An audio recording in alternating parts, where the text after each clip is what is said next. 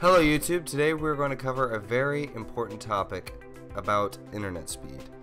Now, most people don't understand 15 megabits a second is not the same as saying 15 megabytes a second. There's a drastic difference between the two.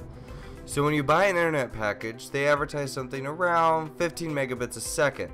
The first thing you're probably going to ask is, how long will it take me to download a 100 megabyte file? Well, here's the answer. You take 15 megabits a second, you take 15, you divide that by 8, and that's how many megabytes a second you'll get.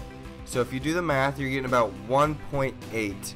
Now let's round that up to 2 to make the math a little easy for you guys.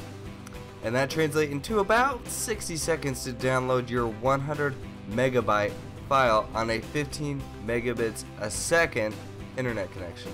Hope I cleared the air on this issue. Please subscribe if you guys like this video. Please like if you like this video. Please dislike if you did not like this video. Follow me on Twitter.